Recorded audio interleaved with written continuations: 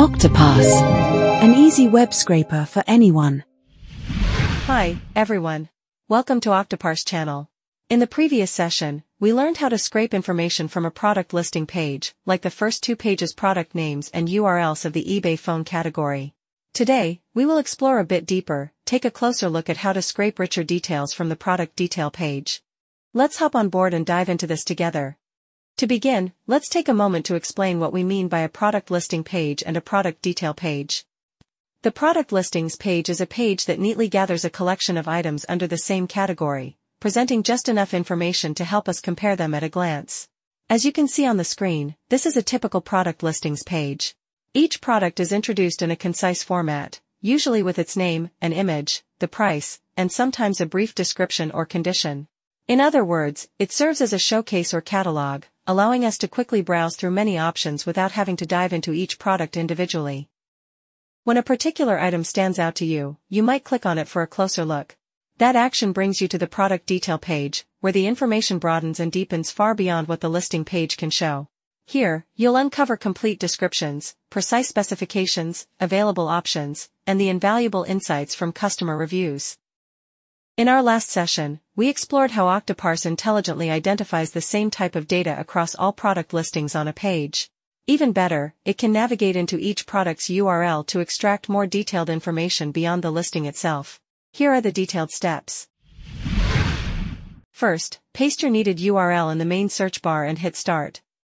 Then you will find yourself navigating to a page displaying a full list of office chair details on eBay.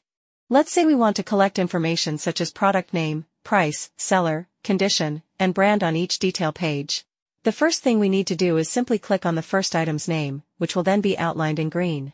At the same time, you'll see that Octoparse highlights the rest of the same type of information in red. Click Select All Similar Elements or straightforwardly hit the second similar element to cover them all.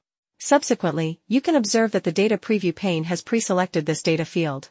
Then, click each element to open the subpage in each product listing.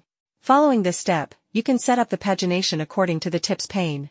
Click Yes and select Next Page button to locate the cursor to the actual next page position. Then hit Confirm. As shown, the workflow designer has automatically generated the corresponding steps, drawing a pagination step that contains a loop step of clicking 60 loop elements. As we need to scrape information from the first 3 pages, we need to simply click the pagination step and change the repeat time to 3. Then, click the action of Click Item to act. By doing this, the browser proceeds, entering the subpage of each loop item, which enables the extraction of data from the product details page. Based on our scraping mission, we can gradually scrape the data field down. Firstly, click the product title and extract data in the text format. Then, just repeat the same process for the seller, price, and condition details.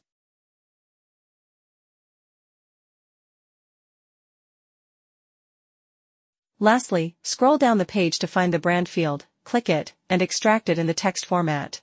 You'll also notice many other details here as well, which you can include in your scraping if needed. Then, you will see clearly that the Data Preview pane has covered all our commands. Just double-click it to rename the data field.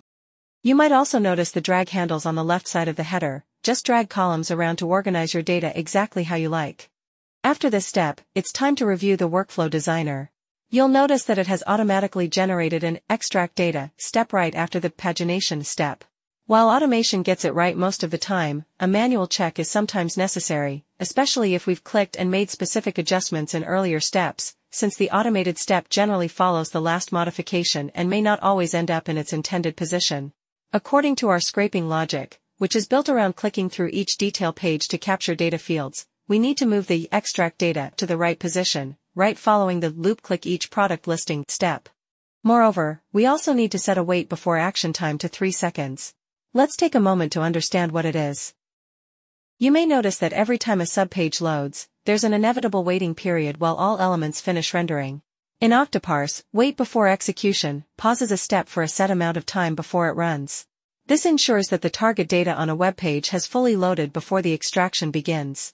Users can adjust the wait time based on the needs of each step. If you skip this wait, the workflow might try to extract data before the page has fully loaded, resulting in incomplete or incorrect information. Therefore, in order to accurately collect data from the detail pages, we need to set a wait time of 3 seconds in this extraction step. After everything is checked, simply click Save and choose to run it on your device. As you can see, the data execution pane is already running, displaying the progress in real time. When it is done, you can export the data file in many formats.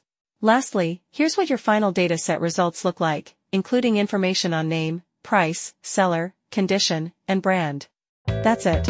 That's the full tutorial on how to extract data from the product details page step by step.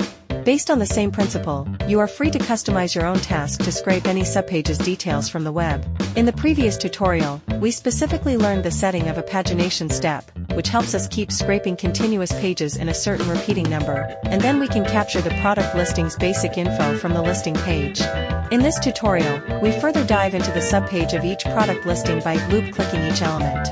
Just within countable clicks, we have captured lines of data that would otherwise require significant time and effort. You may find that, with the help of the pagination setting and loop setting, we can straightforwardly scrape numerous details at the same time. In the next tutorial, we will dive into these two features, introducing the diverse pagination types and loop options in Octoparse according to different browsing environments. Jump in and follow on.